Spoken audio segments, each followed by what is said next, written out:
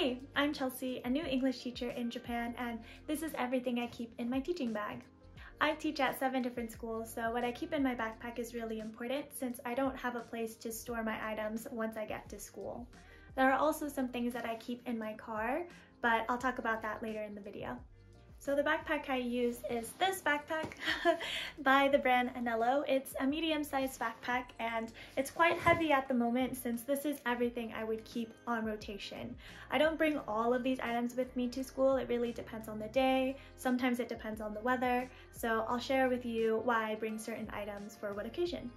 I've decorated my backpack with some pins that I've received from friends and a couple of fortunes that I got on my first visit to Japan in 2017.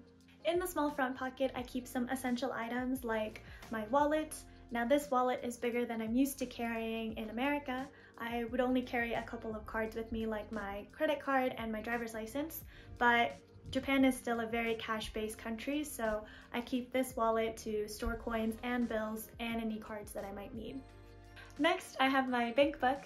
This is the analog way of keeping track of all transactions going in and coming out of my bank account. And finally, I have my Inkan. My Inkan is a personal seal that is used for formal documents in replace of a signature like we have in the US. I got this really cute Inkan case from Daiso.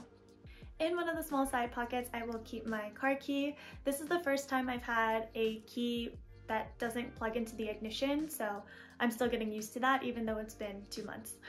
In the other side pocket, I keep one of my hydro flasks. This one I use specifically for tea since it's been quite cold here. Alright, let's get into the big pocket. To go along with my tea, I will bring a mug with me. This one is a collapsible coffee mug that I got from my friends as a gift, and this one is one that I thrifted.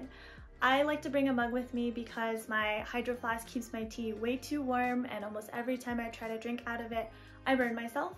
So I like bringing a mug with me to allow me to cool down and also to keep track of how much I've been drinking.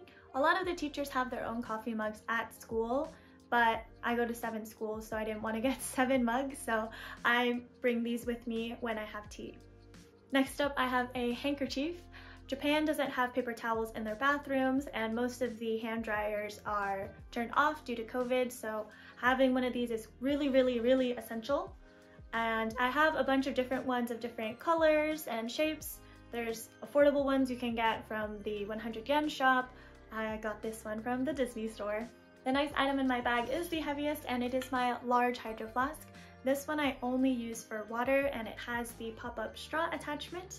I've decorated it with a bunch of stickers, and the kids love Kimetsu no Yaiba, so whenever they see Nezuko, they always ask about it because I have one that's kawaii and one that's kawaii or scary and cute.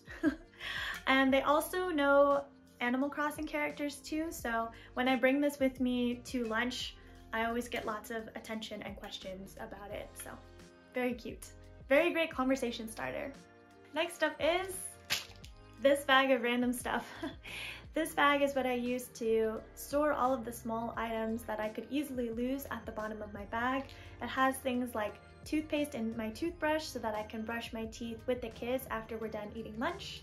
It also has things like hand cream, lip balm, eye drops, spare face masks, and I also have allergies, so I have an EpiPen, my asthma inhaler, and allergy medicine in case anything were to happen to me. Moving on to work-related things, first up is my laptop. This is a 13-inch MacBook Pro that I put a case on and decorated with stickers, which are again very great conversation starters with your students.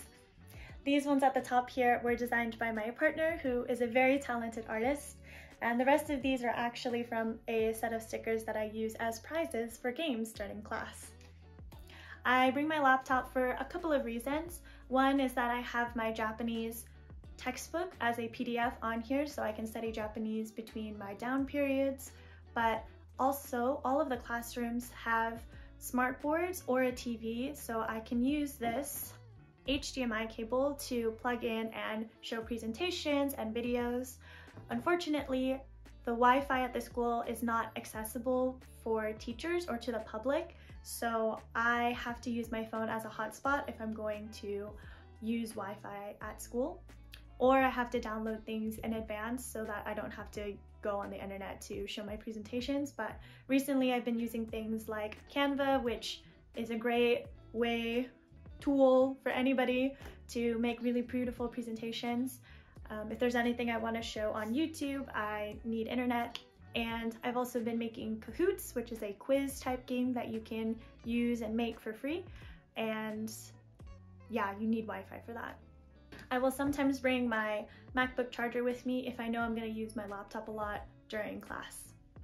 One thing about Japan you might not know is that there is so much paperwork, physically on paper, and I get my school schedules faxed to me, so in order to keep track of all that, I have this nifty file folder. On the front page is where I keep my semester schedule, so I can see at a glance what schools I'm visiting in a week.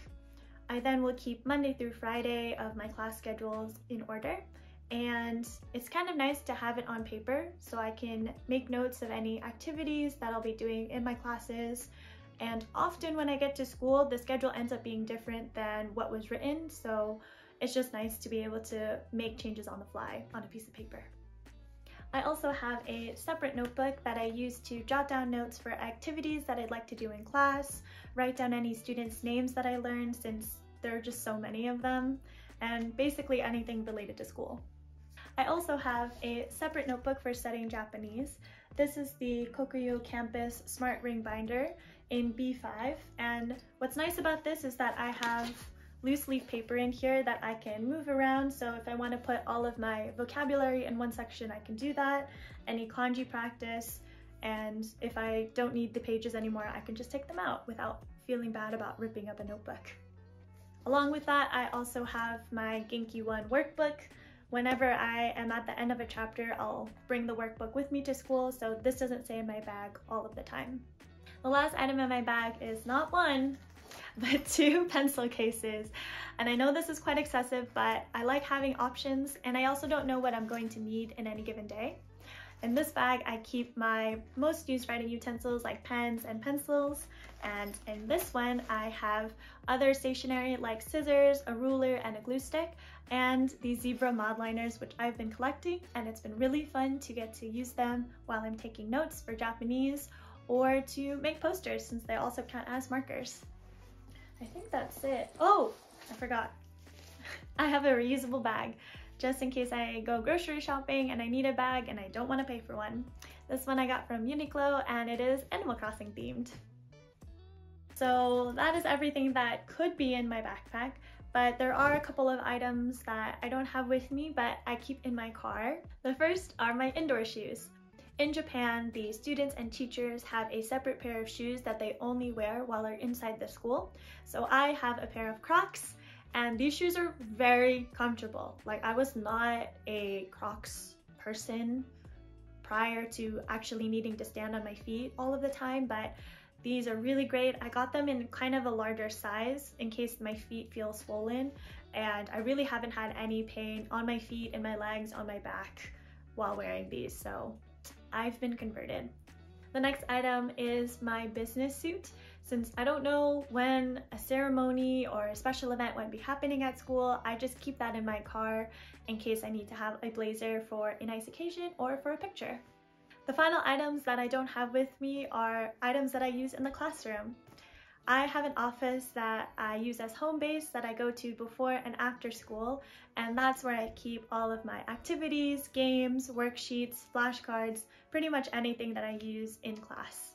At the end of the day, I'll set aside all of the items that I'll bring to classes the next day so that when I get to the office the following morning, I can just pick them up and go straight to school. And that's it. That's everything that I bring with me as a new English teacher in Japan. A lot of these items may or may not work for you based on your situation.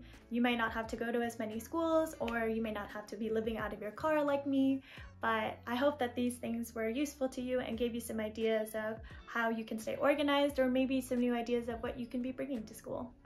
If you have any questions, let me know, and thanks for watching. See you!